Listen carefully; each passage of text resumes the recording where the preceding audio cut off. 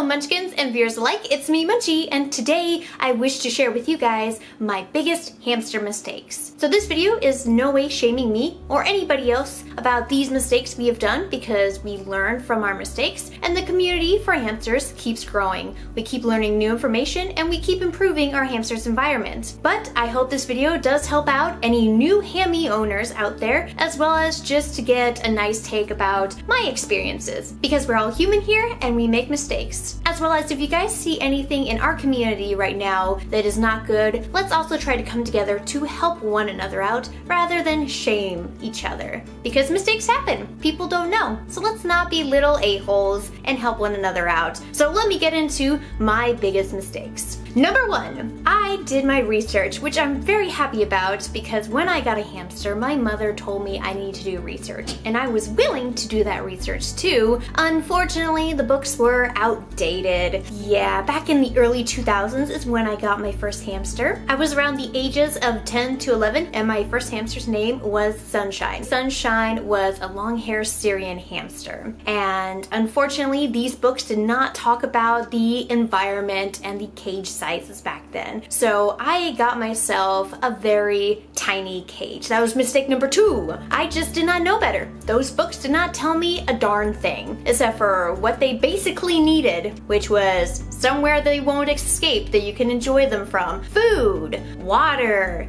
chew toys, wheel, bedding, hides, and basic stuff like that. So when I did get a cage, it was a critter trail. I don't know what's up with the United States of America only having critter trails in their pet stores, but that was the only option at that time because it was the norm to have a wired cage for a hamster. I'm so glad we don't really do that anymore. And for people wondering why critter trails are not good cages and why I'm calling them tiny cages, is because they don't meet the minimum requirements, which the pet community has stated should be 360 or above. Lately, people have said the minimum should be 450 square inch and above, and I can definitely say yes to that, just because the bigger the better. So dwarfs do best in 360 and above from my experience, and Syrians in 450 and above. But anyways, critter trails are obviously way smaller than that. I think a critter trail is around 260 square inches, which is very tiny. Besides critter trails being way too small and tiny for your hamsters, mistake number three happened where I housed a Syrian in that, and when my Syrian grew, boop, his top came off. Because the critter trail had a compartment, like a little hideaway or bed area up top, that's where he liked to go to sleep. So when I was sleeping, I woke up to this noise. So he was way too big, as well as number four mistake, I had the wrong size wheel for him. Now he was a very small hamster, and male hamsters are actually a lot smaller than female hamsters. Reason why you want the right size wheel is because you want to make sure their back is completely straight while they run on it. Anything that curves is not okay. It can actually damage and shorten your hamster's life. Now, I did have a winter white dwarf hamster that had a small temporary wheel, but that was about it. It was just a temporary wheel until the bigger size came in at my pet store. But that was the last time I had a very small wheel, because I learned right then and there that you do not want to have a small wheel for your hamster. You want your hamster to have a big wheel. So the fifth mistake here I had with my Syrian hamster again, my little Sunshine, and that was cedar/pine bedding. I don't remember which one I used. I think it was cedar. Now with cedar and pine bedding, these beddings have toxins in the wood that actually seep out and could cause your hamster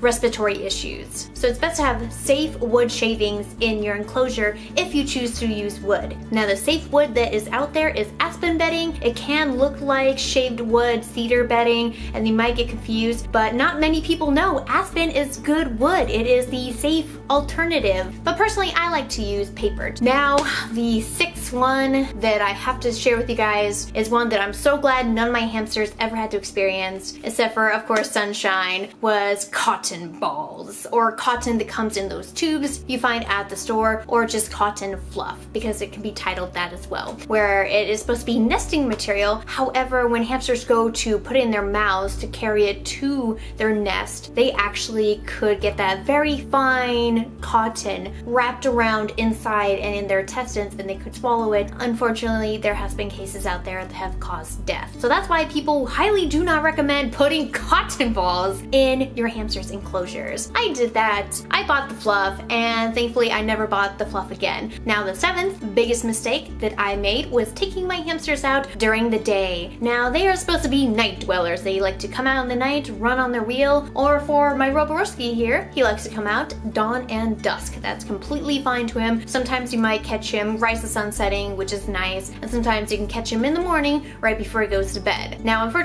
as a child, I want to show off my hamster to like 2 of my friends, and I want to interact with my hamster because of course I'm a little kid. I want them out when I am awake, not when I have to go to bed at like 9 o'clock at night. That was horrible. But as a kid, I just didn't know this very well, even though I did know that, oh hey, they're nocturnal, they come out at night. It just didn't click in my head that, hey, you don't want people waking you up while you sleep. Why should I do it to my hamster? So, whoopsies. Now the 8th one and last one that I made a mistake on was bathing my hamster in water. Hold on, before you guys comment or say, oh my god, what happened? My little sunshine developed skin cancer, and cancer is actually very common in hamsters. They either die from tumors that grow on their body, or in this case, I've never actually seen this after this hamster, but my hamster developed these patches of just like, they're scabs. They're just the biggest scabs, and they were all over my poor hamster's back, and I felt so bad, which I took my hamster to the vet and found out it was cancer. So I think that at the time the doctor said that I needed to clean them off, or that it's something to do with like cleaning. I have to make sure that they are cleaned before I put medication on. So that's why, just for whatever reason, one of my memories has me where I'm actually gently holding my hamster while running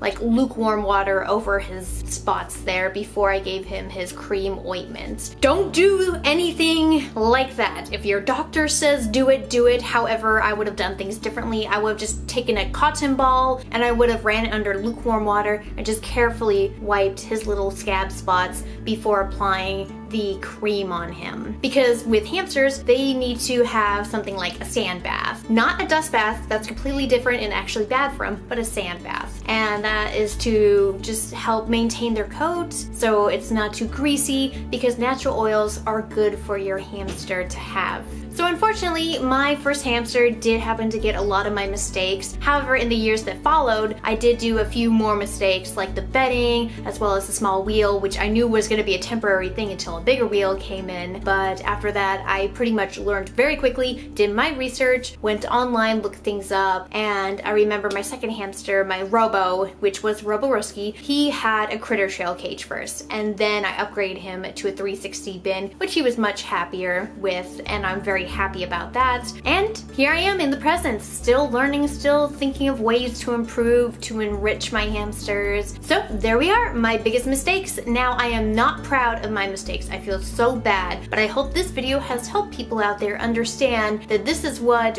we got to work with when we were, you know, in the 80s and the 90s growing up, because we don't have things like the internet today. So that was another big thing that really helped the pet community as well as the hamster community grow, is that our knowledge, our experience grew when the internet did. So I'm very thankful that the internet's here to help. I know it could be damaging sometimes, but I'm glad that we do have the internet so we can learn about these things. And look at cute hamster videos. I mean, come on, it's very fun watching Vanilla Ham Ham and Hopping Hammy and all those great people out there who make hamster videos and theme cages and education videos. So thank you guys so much. I hope you enjoyed, and if you did, hit like to show your support. Comment down below with your biggest hammy mistakes down below. No shame. It's fun to share. It's fun to know. At least we can all learn and appreciate that, hey, this is a stepping stone. We are now in a better place than we were back then, especially when we were children. And if you like what you see, please subscribe and become a part of my Munchkin family. So thank you everyone, and have a wonderful rest of your day. Bye-bye!